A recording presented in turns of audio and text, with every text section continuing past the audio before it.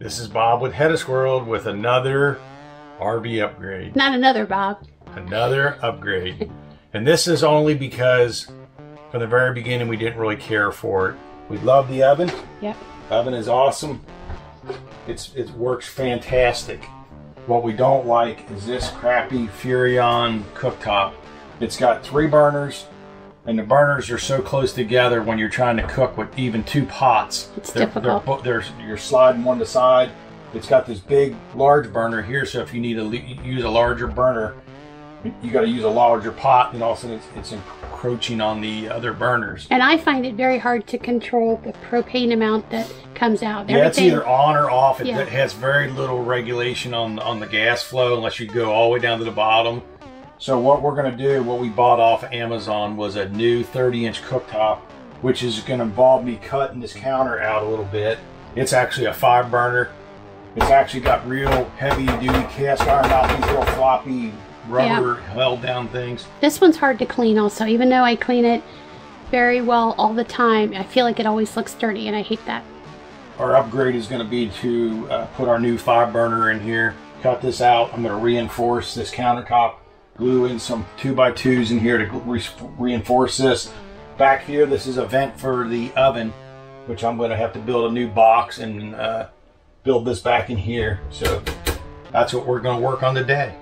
All right, so stay tuned. We're Bob and Barb. We've lived by the rules all of our lives, but in 2020, we threw that rule book out the window. We sold our home and moved full-time into an RV with our cat Amelia, and from now on, we will be living life our way. Don't you want to come travel in our world? So right now, I currently have the old cooktop out. This is the Furrion oven. These are the gas lines that run to it. This is the gas line that ran through the cooktop, the old cooktop. This is a vent that, if you remember, mounted back here. It actually tucks in the back of the oven. That vents the oven to extract heat. So this will have to be moved back to here.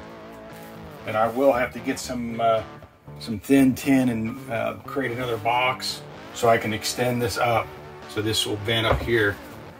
And then this vent will go back on top of here to allow the oven to vent separate from the cooktop. I fitted everything to make sure that this gas valve is going to work. This is the new gas valve. This is going to fit the new line perfectly. Did we determine that the cooktop did not have any electrical power to it? I don't know how it ignites, the old one. It must have a battery or something. It doesn't have 12 volts. The oven has 12 volts on the igniter. But I don't know how the cooktop gets because it doesn't have it. The new cooktop does run off AC, so I will cut me a hole here, small 2-inch hole with the hole saw. I'm going to do one here, and we're going to come up to this AC power, and I'm just going to plug in there, so it's going to be underneath. You're not going to see it. It runs off 120 volts. If we were boondocking and we need to light this and we didn't have 120 volts, all we got to do is light it with a lighter. The lighter works fine on it. So our next cut in will probably be, I'll be marking this off with a marker, and then we'll get the jigsaw and we'll cut this out. None of this is supported from the factory except for this very front lip, which I'm not going to cut this lip out. This back is not supported till way back here. The sides aren't supported at all. It's up against the cabin. The cabin's not tied to it, but I will glue in, like I said, some 2x2s in here to support this countertop, just so that the additional weight doesn't hurt anything in cutting out some of this material. And we're not adding too much weight because the cooktop is light on its own. It's the grates are a little bit. It's probably adding about 20 pounds, maybe, because the grates are a little bit heavier. It's got some more professional grates instead of these little tiny little things that Furrion gives. But this is, like he said, something we're doing because we like to cook, and we use it a lot. We want our professional kitchen to look like our professional kitchen, so that's what we're trying to do. And we will probably eventually get a piece of stainless steel for up here. Yep. I mean, this is not getting greasy, and we got this vent up here. I talked about getting a vent maybe, and kind of making like a little. Yeah, going to like Habitat for Humanity, a recycled hood, and then cut it down and make it look like a little stainless steel vent. We do recommend maybe putting something up there. I do wipe down that ceiling every time. We've only had trouble once where, you know how when you cook things go pop, pop, pop, pop, pop, pop. it did pop up to the ceiling, and I was like, oh my God, and I wiped it off right away. But it's something to be aware of if you don't put something up there, to make sure you wipe it down. Yep. Ready to go. Measure twice, cut once. You all heard of that. But so yeah, I made multiple measurements. So this is going to give us enough room still to put our vent back here across the back, tied into the oven. So these are our lines right here, and they give you a nice little cutout block. So, and we are not putting it under the counter, and we are not sinking it into the counter. We are going to have it. It's going to be flush mount. It's because, not going to be countersunk. Because I don't know if you can see, I'm very funny about cleaning, but the other one laid in here, and it laid in here like right here. So there was always a gap, and you couldn't clean it. You can see the dirt. You can't get the dirt out because you got to lift the oven or the cooktop out every time you want to mess with it. So we are not messy people. I just want everyone to know that. And it will be much cleaner and more sanitary after this, that's for sure. So on the next cut back, we'll have this all cut out for you.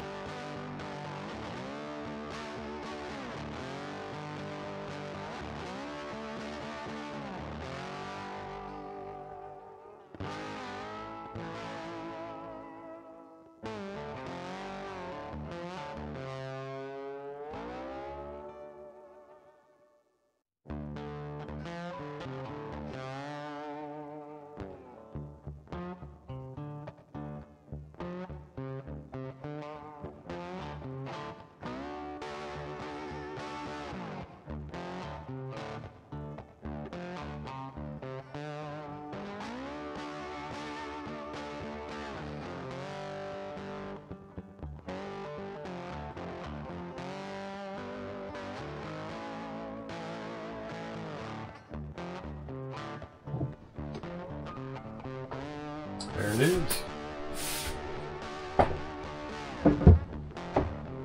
What's next now, Bob? Well, we got to cut. We're gonna have to cut this cabinet down a little bit, and then I'm gonna put some reinforcement blocks back in here. Even though the factory didn't have anything supporting this at all, because this cabinet was not even attached. But I will put some 2x2s. I'm gonna glue them in place on both sides. This front's already supported because I cut right up against the rib. And this back, I'm going to have to cut a little bit out to fit our exhaust fan in there for the oven. So this will have to be cut out a little bit. And I think the factory doesn't heavily support this because it's lightweight. Well, it's a 1/2 inch thick. Yeah, it doesn't. They just cut weight where they can on these RVs to cut down weight, gross weight on them. All right. Now I'm Norm from This Old House. You know how every time Norm put something together, it fit right the first time. No edits or outtakes. No. This is how it's going to fit. And look at that. I mean, just look how beautiful it is and how nice it is. And it's going to clean good, so I'm very happy. Fits in with the oven really nice. And then to give you kind of a... Like I said, it gives us lots of room for our pots to fit. Yeah, they're not going to touch each other. Even in the center, they have the grates that are on it, but it even has a raised one there. Yeah, for your large pots. Yeah, just to make it better, so... Yeah, you got actually 3 different sizes. You got these, or 4 different sizes. You got these 2, this one, a tiny one. Yeah. And you got this large one in the center. So, good job so far, Bob. Get her done. Get her done. A little behind the scenes of the animal in the wild as he works on his project. We got the cutout. We got the cabinet cut out. I got this cut out for this vent. I got 2 cleats, 2x2s glued in here just to support this counter. The factory didn't have any counter support on there, but I'm just putting it in there because this is a little heavier cooktop by about 20 pounds. My next project is I have to go to the hardware store. I got to buy some tin.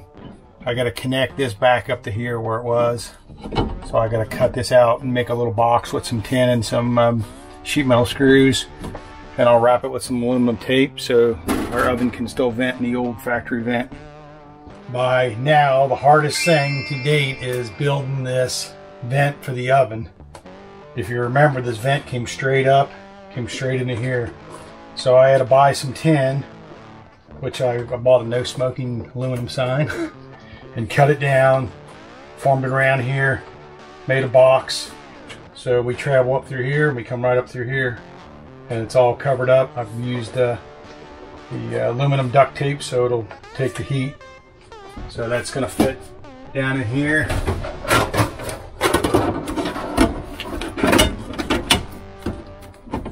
And that'll be screwed in right like that. And then, of course, this will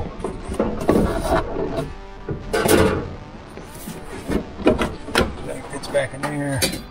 This will go back into its factory position. Cooktop will go in place. All right, that looks great so far. That's where we're at right now.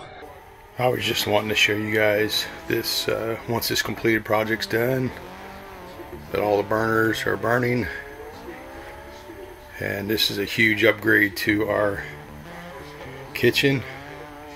We did actually use 4 burners at the same time the other day, which with our 3 burner Furrion, it was hard to even get 2 pots on that because of the design. It was too large, a pan and a pot. It just would bump up against each other. So this is a huge upgrade for our camper, since Barb and I like to cook.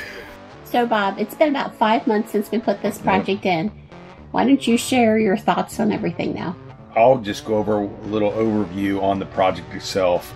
If you don't feel comfortable messing with LP, or if you're not comfortable with a jigsaw, it's probably not the project for you. It was actually, when it come down to it, was actually a pretty simple project.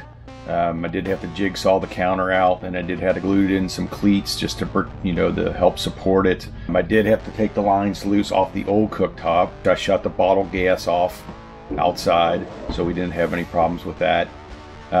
This cooktop the fitting was the exact fitting with the existing gas line, so that worked out real well. I pressure tested this with bottles of soap water, and I held it in my hand, and I made sure that there was no gas leaks at all on this line. You do that because you're looking for bubbles to pop up, because if you have bubbles that pop up, that means that you've got a leak. We pressure tested several times to make sure. It does come with natural gas and LP nozzles, and I did play around with those, and all they are is little brass screw-in nozzles. They're different sizes, so it gives you a different flame pattern. So I did mix up a couple just to get our flame to where we felt comfortable with the flame. He played with it a lot to make sure it was right where it needed to be and it was safe. Yep. So that was the big thing, was just making sure that we had no gas leaks. And so far, after 5 months, this thing has been rock solid. It works great. We boondocked once or twice, and we actually had to light it with a lighter, which it worked perfectly. It does run off 120 volts on the igniter side if you need to ignite it, or if you don't want to hook up electric, or you don't have electric available, you can light it with a lighter with no problem. It's very easy to light. But as far as cooking on it, it's been perfect. I mean, I love it. I mean, it makes me very happy. I've plenty of room to do whatever I want and the right amount of. Yeah, we've done some canning, so where we have a big pressure cooker and we put it in the center, and it does power to boil a big giant pot, probably a 5-6 gallon. Who else cans and pressurizes inside their RV? Yep. Comment below. Yeah, we love it, and it's worked out very well for us. So if you are uncomfortable doing this type of work, or aren't, as handy when it comes to dealing with stuff like propane, then I am by no means a professional. We recommend that you don't do it if you're not comfortable with it. It's not something that you want to mess with, and if you want to have it changed, then you might want to hire someone to do it. Yep. So we hope that you like this video. Bob and I both enjoy doing all the upgrades we've been doing to our home and making it perfect for us. So please give us a thumbs up. Yep. Please subscribe. Please click that notification bell so you can be notified. Our subscribers, more and more of them are watching every single video. We see it growing in our algorithms. There's people who are watching also all the time that aren't subscribing. Just click that button. It doesn't cost you any money. Click of the mouse, and you can or watch click the of the videos finger that you like. If you prefer RV improvements, RV life, Can-Am rides, whatever. Watch the ones that you like if that's what makes you happy. Yeah. So like, subscribe, get notified, comment below. And remember, we're HetteshWorld. Come travel in our world. Bye.